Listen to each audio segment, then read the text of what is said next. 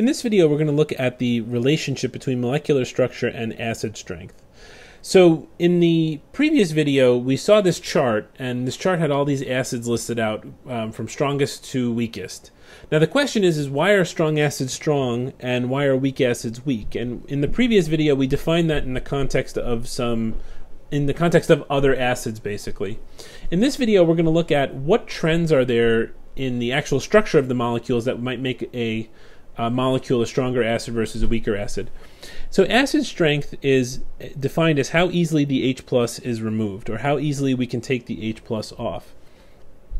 And the main factor is bond strength.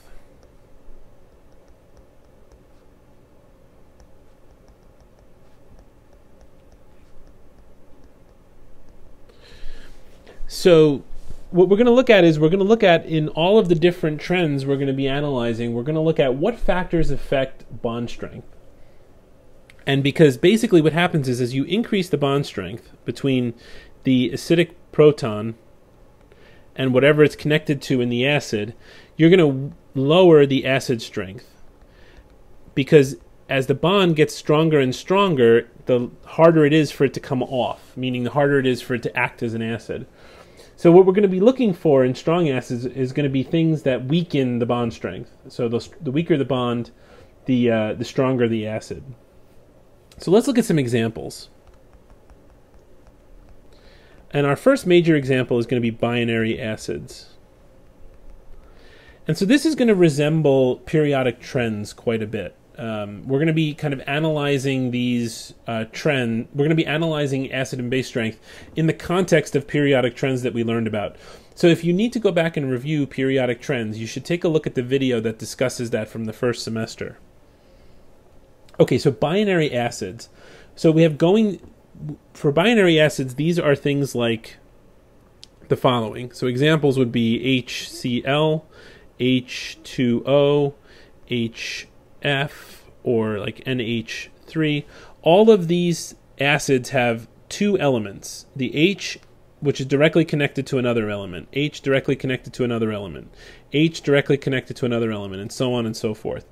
And so we're going to analyze these in terms of what happens as we go down a group and what happens as we go across a period.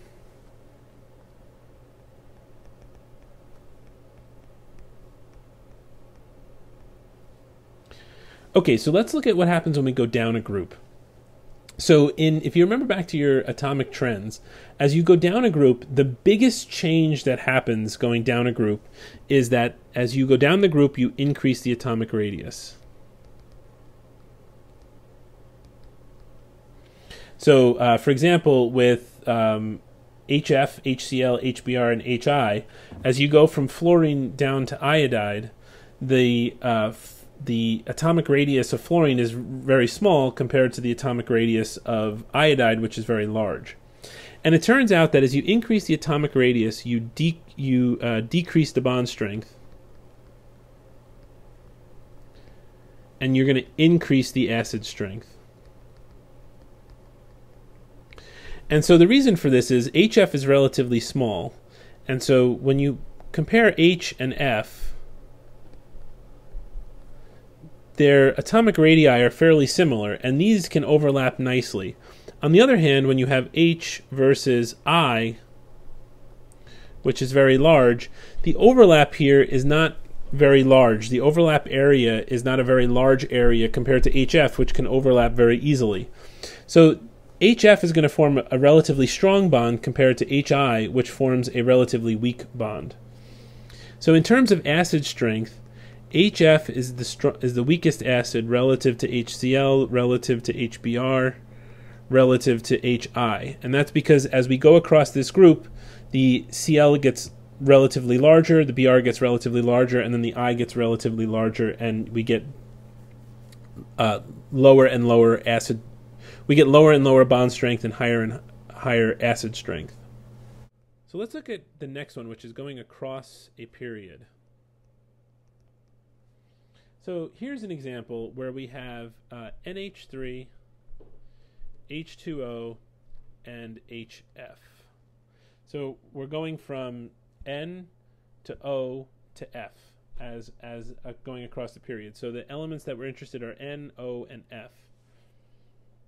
So we know that going across a period, the biggest factor is the electronegativity. So as the electronegativity increases,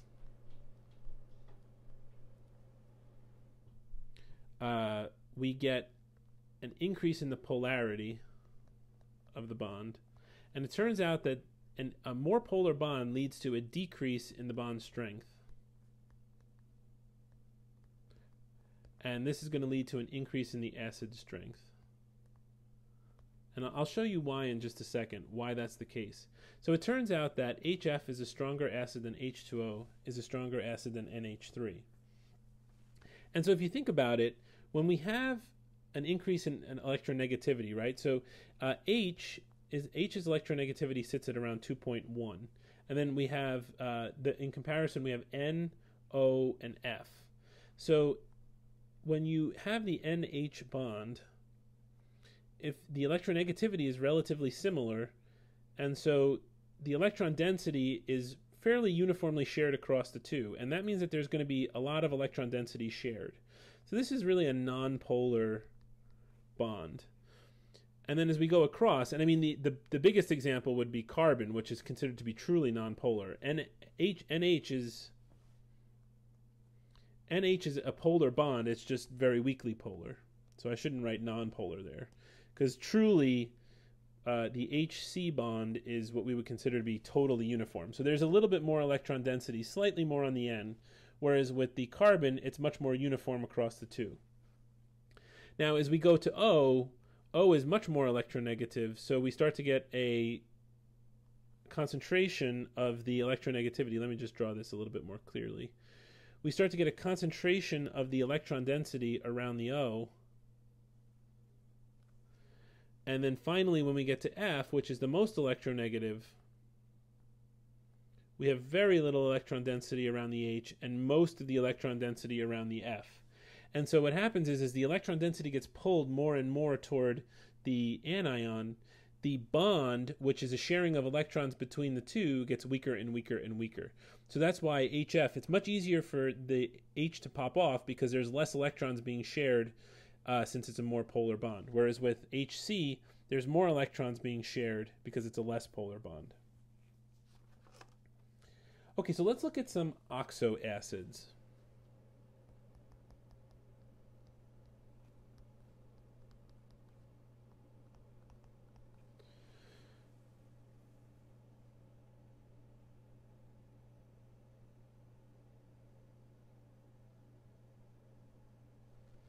And the first one that we're going to look at is what happens when we have the same structure but a different central atom.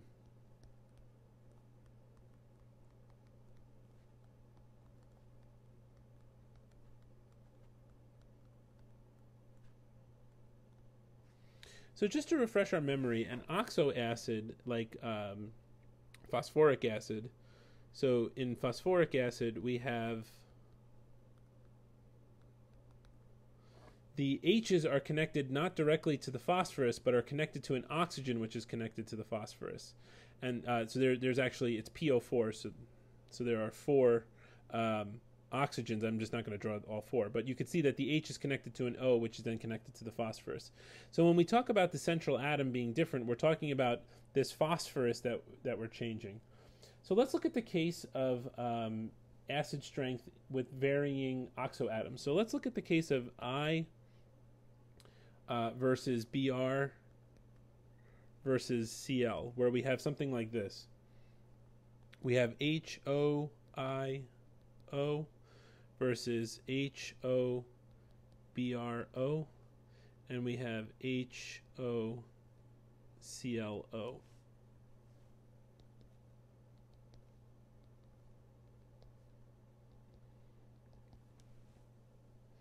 And so what happens here is, across this series, what we're doing is we're increasing the electronegativity of the central atom.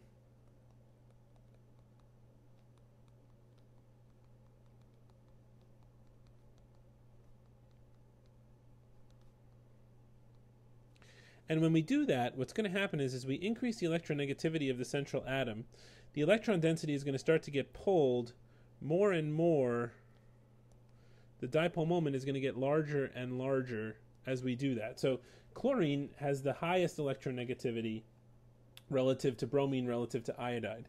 So as we're going to pull more and more electrons toward the central atom as we increase the electronegativity, that's going to lead to a weaker and weaker bond strength. So this is going to lead to lower bond strength,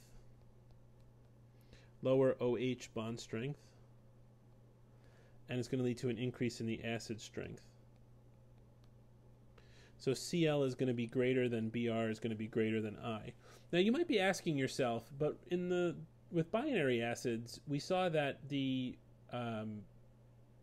atomic radius was the primary factor, and it turns out that the atomic radius is a little bit less important here because the H is not connected directly to the I. The H is connected to an O.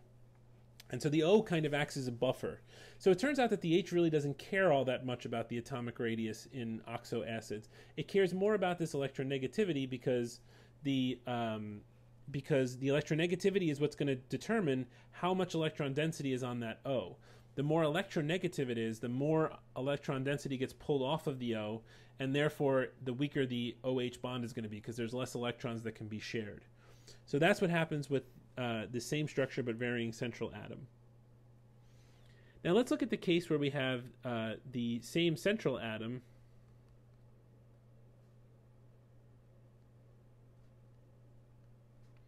but varying oxygens. So in this case, we would have something like HClO versus HClO2 versus HClO3 versus HClO4. Now, intuitively, we kind of know already that HClO4 is a strong acid and all the other ones are weak. So we can assign a trend just based on that, where we know that the HClO4 is going to be the strongest. And then the question, though, is why? So if we compare the structure of HClO to HClO4, the difference here is the number of oxygens. So in the case of HClO4, we have all of these oxygens, which are relatively electronegative atoms, pulling electron density toward them. And as these oxygens pull electron density toward them, they pull electrons away from the OH bond, and so that decreases the bond strength. So as you increase the number of oxygens, you decrease the electron density of the OH bond, and this decreases the bond strength and increases the acid strength. So with HClO4, the more oxygens you have, going from HClO to HClO4, the stronger the acid is going to get. And then the last example we're going to look at is polyprotic acids. And this one is relatively straightforward. So with polyprotic acids, you get, as you increase the number of protons, you increase the acid strength. So for example, H3PO4 is a stronger acid than H2PO4 minus, which is a stronger acid than HPO4 2 minus. And basically, it's just because well, first of all, you have the highest number of protons, so it's more likely that one is going to pop off. But if you think about it, as you take away protons, you increase the negative charge, and that negative charge is going to hold or add electron density. It's going to pump up the number of electrons that are in the molecule, and it's going to increase the strength of the bond between the H and the O. So in this case, as you increase the number of protons, you basically are taking away that negative charge, and you're making the acid stronger. So let's take a look at some examples where we're going to predict acid strength. Okay, so in this chart we have some acid strength examples, and if we look, we have, for example, so for the first one you can see NH3 versus pH3, and the pH3 is circled, and the trend is that acid strength increases as you go down a group. So if you pull out your periodic table, P is below N, and therefore these are binary acids, so it's going to, the P is going to be have a bigger atomic radius and therefore a weaker bond. So let's look at these examples with HI and H2TE. So in this case, I and TE are in the same period, and you're going right. So in the iodide is to the right of the tellurium, so HI is going to be a stronger acid because this is binary, and acid strength increases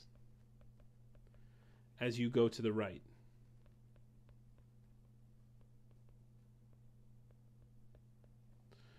Okay, let's look at HSO3 minus and H2SO3. So this one is going to involve polyprotic. And so H2SO3 has more protons. So the acid strength increases as you increase the number of protons. Okay, let's look at H3ASO4 versus H3ASO3. You know that acid strength increases as you increase the number of oxygens. So H3ASO4 is going to be a stronger acid. And so now we have HSO4 minus versus HSO4 minus versus HSeO4 minus.